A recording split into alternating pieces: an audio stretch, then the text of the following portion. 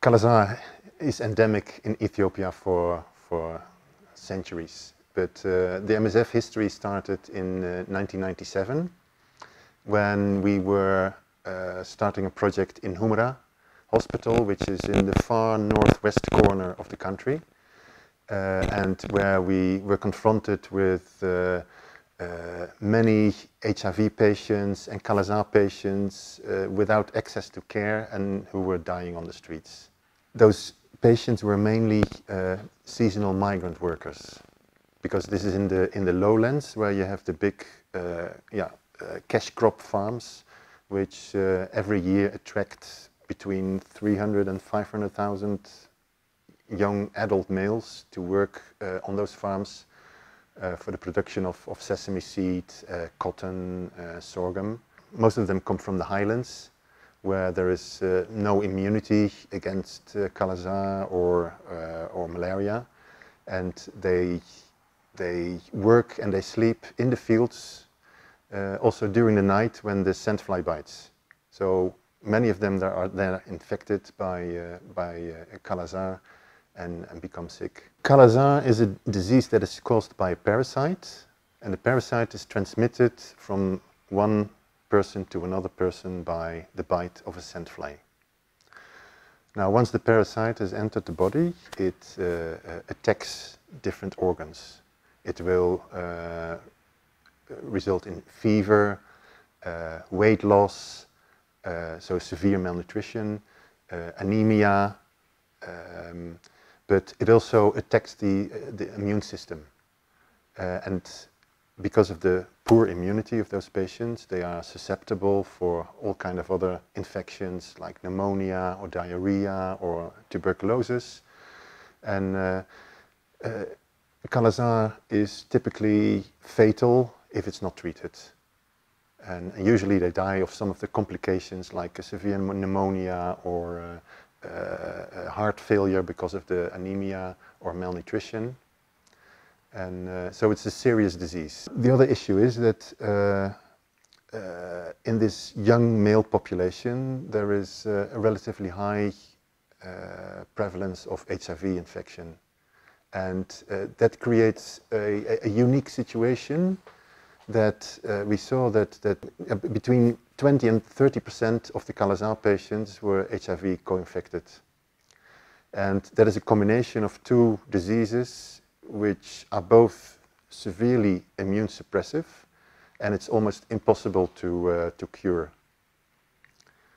Because an immunocompetent patient, if he is treated for Kala-Azar, he will develop an immunity against the disease, which will be for many years or even lifelong. But HIV co-infected patients, they cannot generate this immunity, so they will relapse and relapse and relapse, and eventually they become unresponsive to treatment and they die. So it's a very complicated group to treat. But because of the high prevalence of co-infection in these patients, it's a unique situation in the world where you can do research on management of Kala-Azar in these co-infected patients. So that's why over the years, since 2000, we have done a number of studies and researches to try and improve the management and treatment outcomes of HIV co-infected Kala-Azar patients. Several of these studies have resulted in global policy change. We saw that treatment of co-infected patients is very complicated, and they are less responsive to treatment. In the past we only had mono-drug treatment, so treatment with only one drug, but we saw that in co-infected patients that was not effective. There were a lot of failures. So we thought if we combine two drugs which are safe but have a different mode of action, and if we combine these drugs, then we have hopefully a better treatment outcome. And that's what we initiated in Abdurafi, and with very good results. And that was reason for us to engage with other research partners, the University of Gondar, but also Drugs for Neglected Disease Initiative, to do larger studies, and these larger studies proved to be successful, and this has contributed to the World Health Organization to come up with new guidelines on management and treatment of HIV Kala-Azar co-infected patients. And these new guidelines have been published a couple of months ago in 2022. Kala-Azar activity started in Humera from the hospital, but in 2003 we created some outreach sites because we knew that access for patients to Humera was quite difficult. They had to travel long distances, and we thought, well, if we decentralize the treatment facilities, we provide better access, and so we have patients coming earlier and therefore in less severe disease and lower mortality. And Abdurafi was one of those outreach sites that was created in 2003. Eventually, in 2009, we have handed over Humera Hospital to the Ministry of Health because we had supported them in creating the capacity, and we moved our base to Abdurafi, which was in a very remote, isolated area, but with large numbers of migrant workers passing through in an area where no care for Kala-Azar was being provided. So since 2003, we've been working there. In those 20 years in Abdurafi, we have treated close to 7,000 Kala-Azar patients. But overall in Ethiopia, we have treated more than 15,000 Kala-Azar patients. That was in Humera, in Abdurafi, but also in the late 90s, we had a response to a Kala-Azar outbreak in the far south, in the southern region, in Konzo, where we responded. And it's actually the region where now there is a new outbreak occurring, to which MSF is responding. What we saw in Abdurafi was that we occasionally saw patients with snake bites. And we knew that because the seasonal migrant workers, they work in the fields, often during the night, because it's a very hot climate. They work and they travel during the night. They are easily exposed to snake bites, especially during the harvest when they have to pick the sesame and cut it. Until 2014, we did not have real snake bite treatment services available. But once we started to the more comprehensive treatment for snake bites, including anti-venom treatment, then rapidly numbers of patients presented increased from 145 in 2014 to more than 1,400 in 2019.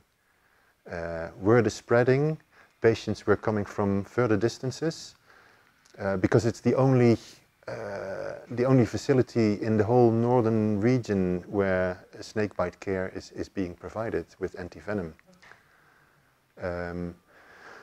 We still saw that a lot of patients, they first went to, before coming to MSF, they were visiting traditional healers who did a lot of sometimes very harmful interventions. But yeah, with the health promotion that we did on the farms, in the communities, this health seeking has a bit improved, and patients are now coming more often directly to MSF. This is really also a life-saving activity because, yeah, without treatment, many patients will die because of the snake bite complications.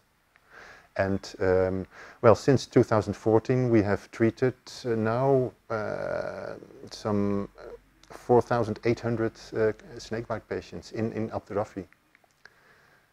And because of this high number of snakebites that we see, that is also another excellent opportunity to do research for new antivenoms and better antivenoms. Because what we are still looking for is an antivenom which is effective for envenomation by all the important snakes in sub-Saharan Africa. And yeah, we are planning some further research now to evaluate new antivenoms and then hopefully come to better treatment for snake bites, which will also, of course, require a lot of advocacy to make this antivenom available and affordable, because it's quite expensive. In Ethiopia, if hospitals have antivenom treatment, then yeah, patients have to pay for it out of pocket, and it's unaffordable for most patients, poor patients. So that is an advocacy that we are doing at the moment to for national governments, but also donor organizations to support snakebite programs. At least one of the successes that we have achieved is to get snakebites on the World Health Organization list of neglected tropical diseases in 2017. And because it's now on this neglected tropical disease list, yeah, the World Health Organization has more leverage to push governments to and donors to become more active in providing this care, which is almost hardly existing in most of the countries here.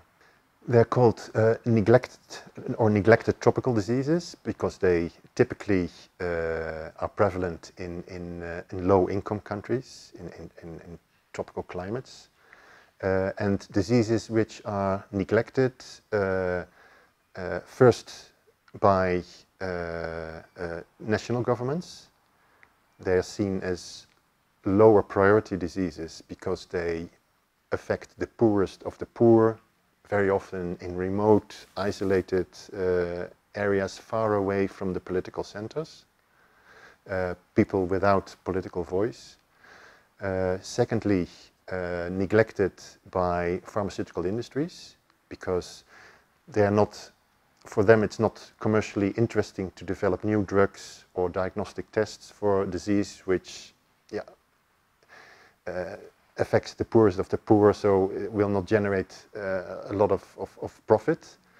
And thirdly, neglected by the donors, the big donors, because they tend to focus on lower-hanging fruits, diseases that can easily be controlled with relatively easy interventions. And that's why MSF is focusing on the neglected tropical diseases, which are much more complicated to diagnose, more complex to treat, and more expensive to treat. And we will continue this commitment to addressing Azar and snake bites in Ethiopia.